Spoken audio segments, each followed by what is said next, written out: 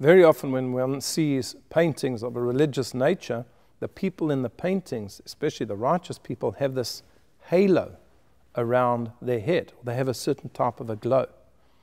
Well, I would say that the first time that we discover this concept is in this week's Parsha, Parshat Ki Tissa, where the Torah tells us about the terrible sin of the golden calf, but also the repentance of the Jewish people, their forgiveness, their atonement. Moshe goes up onto the mountain to receive the Torah. He comes down after 40 days. He sees the nation worshipping the golden calf. It's a disaster. He breaks the tablets.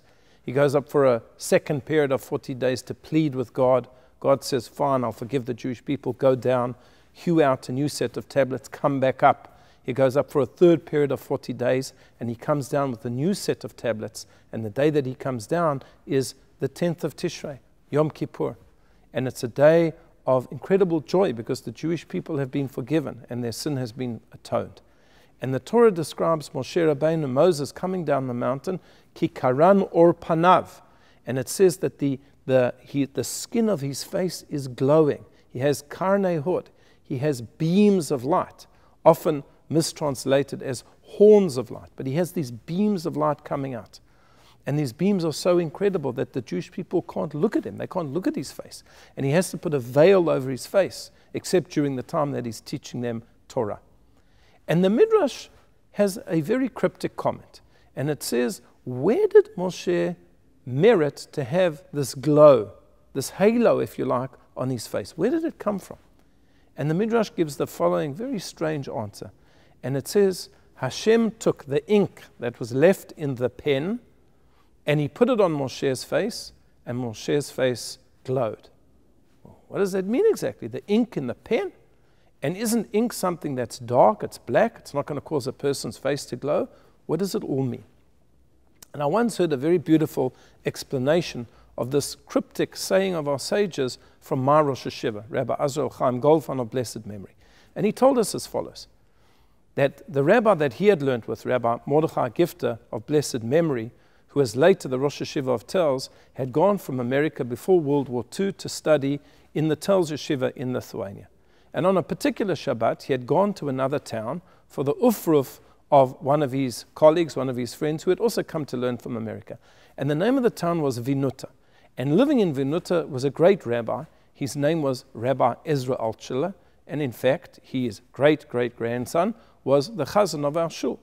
And this Rabbi Ezra Altshuler, he was the rabbi of Vinuta, and on that Shabbat that they were celebrating the wedding of this young American who had come to learn in Lithuania, he told them a number of incredible divrei Torah, a number of wonderful new interpretations.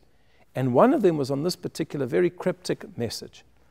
And Rabbi Ezra Altshuler said as follows, what does it mean that Hashem took the ink in the pen and he put it on Moshe's face? And he explained as follows. If we look in the Torah, a little bit later on in the book of Bamidbar, it speaks about the incident where Moshe's brother and sister, Miriam and Aaron, spoke Lashon Hora about him. They said something about him that was inappropriate. And the Torah says that it didn't really bother Moshe at all. Why? Because Moshe was anav ma'od mikol adam. He was the most humble of all people. And if we look at that word anav, humble, usually it is spelt ayin, nun, yud, vav. But the yud is missing. It's misspelt, as if it's not accurately spelt on that word humble. The yud is missing. So what happened? This is what Rabbi Ezra Altshuler explained. Hashem was dictating to Moshe the Torah. And he said to Moshe, you have to write down in the Torah that Moses was the most humble person. But this created a terrible conflict with Moshe. How can he write that he's humble? How can the most humble person write that he's humble? It's a contradiction in terms. Moshe felt uncomfortable.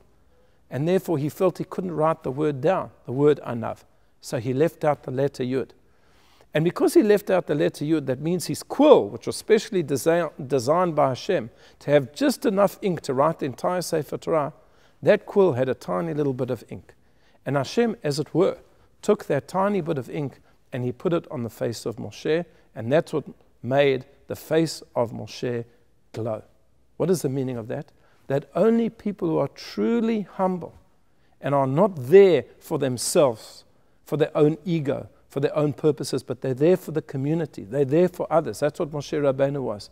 They deserved to have this glowing light coming from their face. It was that tiny ink that he left in the pen because he could never write about himself, I am a humble person, that allowed him to be the greatest leader of all time. And really, as the Talmud tells us, Hashem says about haughty people, I can't live in the world with them. If there's a haughty person, it's either me or them. Because a haughty person is full of themselves. If you're so full of yourself, you can't take in from other people. Moshe was completely empty of himself. And that's why he was able to take in all of the Torah of Hashem and to bring us the Torah that for all times we refer to it as the Torah of Moshe, as the Torah of Moses, the most humble of all men. I wish you a Shabbat Shalom.